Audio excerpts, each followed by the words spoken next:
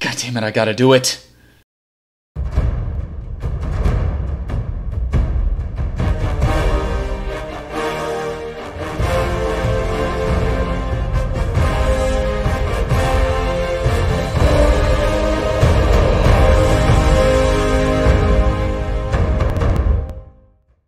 How's it going, guys? This is CoffeeNutGaming, and I had to do it. I had to open up that can of worms. I can't stay away, okay? I've tried to talk about other things. I've tried to do my other playthroughs. I've tried to do my other streams, but I can't. I've put it off for too long. I have to talk about The Elder Scrolls 6 now. I'm opening the can of worms and looking out into the void because we really know nothing. I just got to talk about it, okay? So we're going through 5 things today that need to be in The Elder Scrolls 6. I'm not talking about blue sky wants. I'm not talking about, man, it would be nice if. I'm talking about if The Elder Scrolls 6 does not have this feature or mechanic, it's going to be a huge miss in my mind. So let's get started with number 1. Number 1 is a return to player freedom through verticality. Now, this is something I talked about in my original coffee talk about what made Morrowind so great. And one of those things is player freedom and expression through movement. This was incredibly limited when you look backwards in the franchise, okay? In Daggerfall, you could climb buildings. In Morrowind, you could levitate all over the place. And then in Oblivion and Skyrim, you are stuck on that 2-dimensional X-plane. And then you can only really go where Bethesda wants you to go.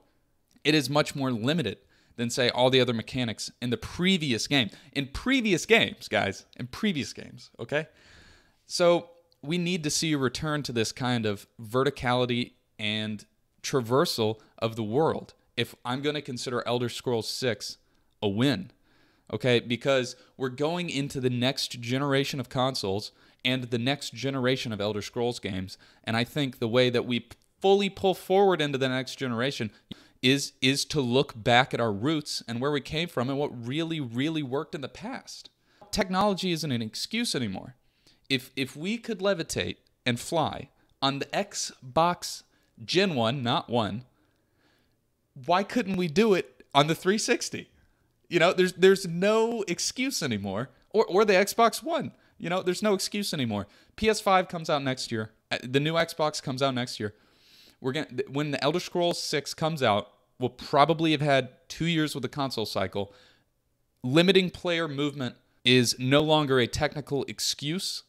It is laziness on Bethesda's part. That's why if we do not see a return to player movement freedom, you know, introducing that Z-axis again so you can fly and levitate or climb, I think this is going to be a huge miss. Look at games like Breath of the Wild, that feeling of exploration and empowerment that you got as a player when you could set your sights literally anywhere and go there without worry of an invisible wall or a cliff that you can't jump over. It was the best feeling of exploration I've ever had in a game because it was limitless. It brought me back to Morrowind. It brought me back to Daggerfall. So if the Elder Scrolls 6 is going to be successful, we need to look back and not just ahead. All right, now number 2 of what the Elder Scrolls 6 needs in order to be successful is something that has plagued the Elder Scrolls since its inception, okay? And this is something that many of us, most of us maybe, even thought was going to be handled when Skyrim released, but especially now, huge miss. Hand-to-hand combat and combat in general. Mainly hand-to-hand in swordplay, though. There's been huge leaps and bounds in swordplay in games nowadays. And let's look at Mordhau. Let's look at Chivalry of Medieval Warfare. Let's look at Kingdom Come Deliverance. Swordplay has been brought into the next generation. So if the Elder Scrolls 6 is going to be successful, they need to look at those predecessors that I just mentioned and distill down the best qualities of what made swordplay work in those games, and then get away from this just hack and slash battle of whoever has A, the most stamina, or B, the most health. And let's be honest, it's usually just focused on the health unless you're playing like Morrowind or Daggerfall where misses are a thing. In Skyrim, you swing, you hit, And that's all there is. And you just sit there hacking and slashing until the deed is done. That should not fly in the Elder Scrolls 6. It should not even be a possibility that they go back to the same kind of combat that we got in Skyrim. Because, we're spoiled now, to be honest. Swordplay has evolved, like I said, with games like Mordhau, with games like Chivalry. It doesn't have to be as tactical as a game like Mordhau, but it needs to distill down some of that strategic principle and become something greater than just a slugfest. Because I've been playing a lot of Skyrim. I travel a lot for work. I'm in planes a lot. I've been playing Skyrim on the planes, and it kind of bores me sometimes. Combat, especially when you're going through a bandit camp and you're just cutting through swaths of the same guy. You never should have come here. Yeah, I shouldn't have come here because this.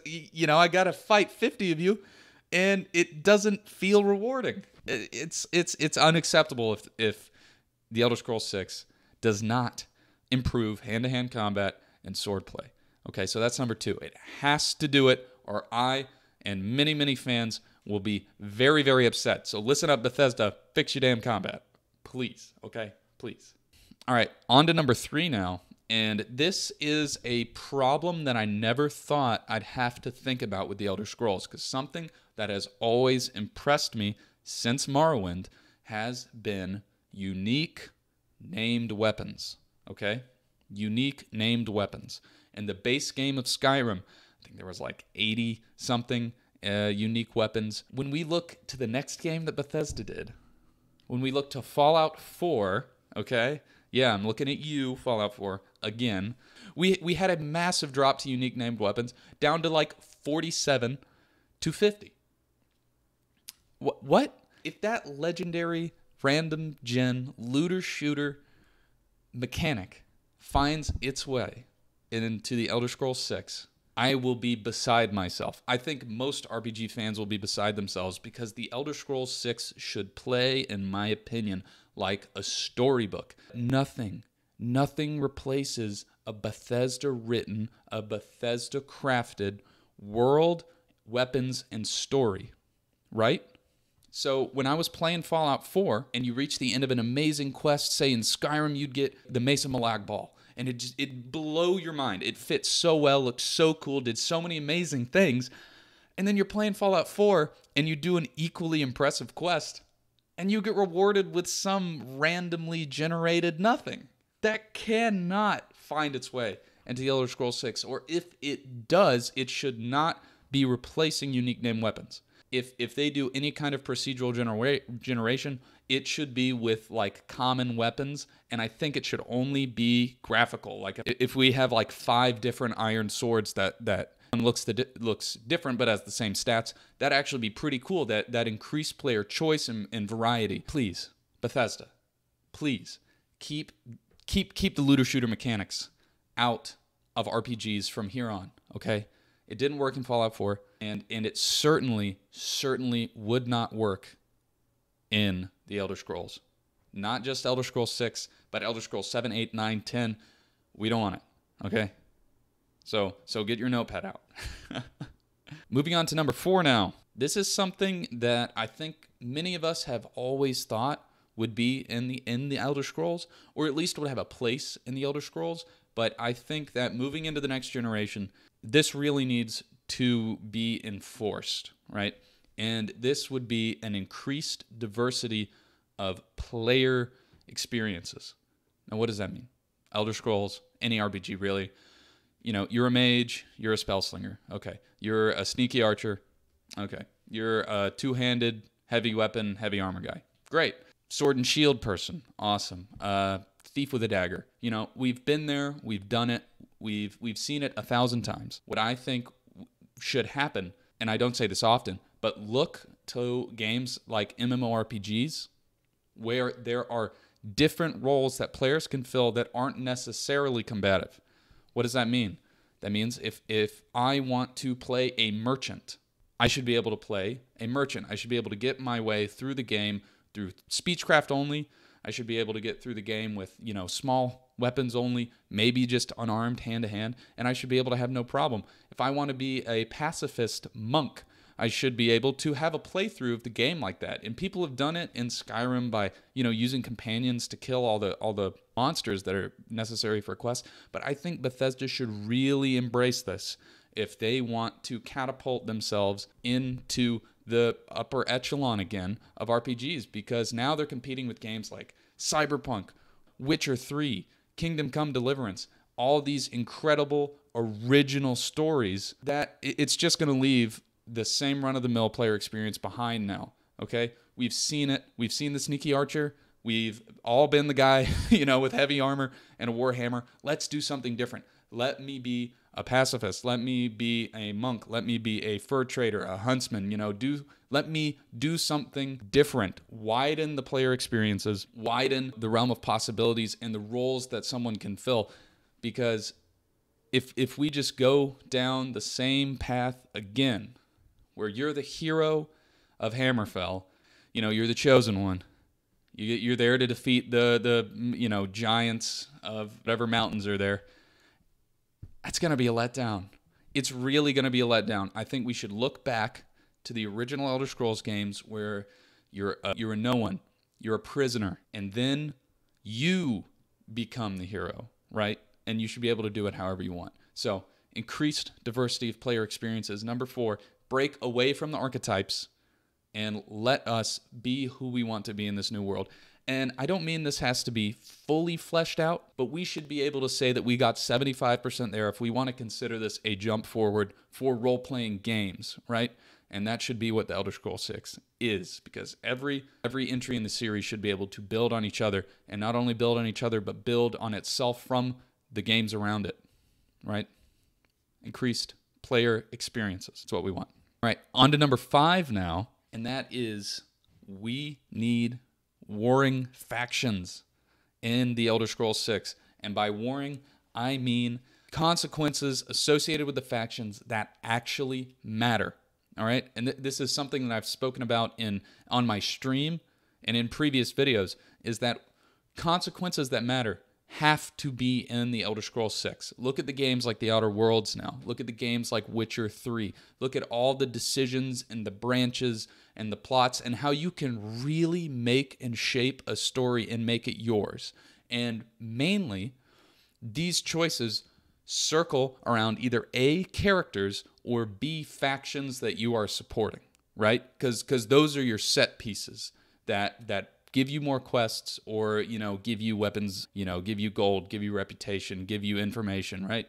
So we need, in the Elder Scrolls 6, warring factions that, with choices that matter. You saw some of this in Morrowind, right? And it's kind of tapered off as the playability of the series has increased for good or ill, depending on your view of Skyrim. But we saw this in Morrowind. When you're in that Fighters Guild quest, and you have to go and kill the members of the Thieves Guild, you are shaping the world around you with your choices. That is an incredibly impactful quest because you, the player, have to make a decision that is going to affect you, yes, but it's also going to affect the world around you, right? It's like you're reading the book, that right there, that decision. Do I kill him and shut off the entire Thieves Guild quest? That is the last sentence of a cliffhanger before you start the new chapter of a really good book. That's what it feels like. We got to go back to that. We need to get back to the roots of RPGs in the Elder Scrolls 6 because nothing is more rewarding than getting to the end of an incredible adventure and not only looking at all the incredible armor that you have, all the amazing weapons that you have, your house, your gold, but it's also looking at the scars that you have left on the world around you and the scars that you have taken yourself based on your own choices. That's why we like the grizzled veteran soldier. That's why we respect him. And that's how it should be for a player as well and future players of the Elder Scrolls series. We want consequences and we want them to circle around factions and how they alter the world. So, there it is. That's all I got. Those are my 5 needs. These aren't wants. These aren't blue skies. These are my 5 needs that the Elder Scrolls 6 has to implement somehow. If any one of these is missing, I'm going to be incredibly disappointed. If we lean heavier under procedurally generated weapons, I'm going to cry. If we get forced down the same, archetypes that we've played in a million different games now, it's going to be a letdown. If we have consequences that don't matter, I'm going to be upset. If we have the same hack and slash, dice roll combat, please don't go back to the Morrowind combat. I love that game. The combat's not good.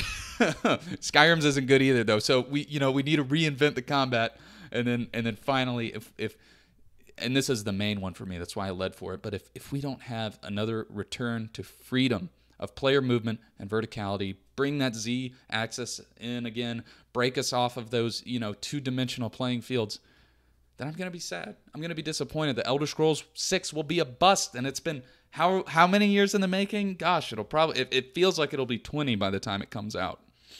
That's enough screaming and yelling from me. This has been the CoffeeNut. Catch me in the next video. I'm working on a new Morrowind playthrough right now, and I think I may dip into this well again and not do the 5 things that Elder Scrolls 6 needs, but maybe the 5 things that I want from Elder Scrolls 6, because there's some of those as well, some nice to haves. I got some ideas cooking in the back, so stay tuned. Be sure to like and subscribe. Drop your needs down in the comments, and I'll see you on the next one. CoffeeNut out.